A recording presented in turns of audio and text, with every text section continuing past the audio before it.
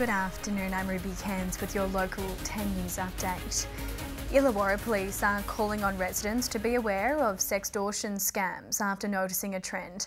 They advise you take screenshots, block accounts and inform authorities if you think you've been a victim. And hazard reduction burns and property inspections are underway ahead of next summer due to the fire risk. All the rain we've received has led to thick plant growth across the state.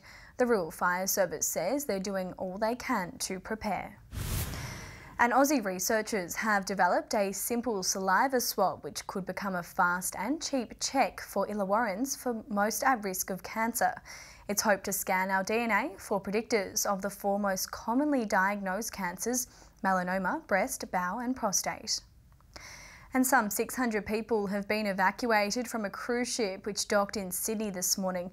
A small fire broke out, believed to have been caused by an electrical device. And motorists around Ostomere are warned about some roadworks which may affect travel.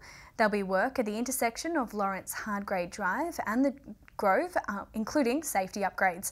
A 40k limit will be in place and motorists are urged to allow extra time. In sport, the Illawarra Hawks are hoping to prove they're the side to beat as they prepare to take on the Jack Jumpers tomorrow night. And they've got lots to prove following losses to the New Zealand Breakers, Perth and Brizzy over the past few rounds. Taking a look at today's weather map now, mainly fine temperatures across the Illawarra and South Coast.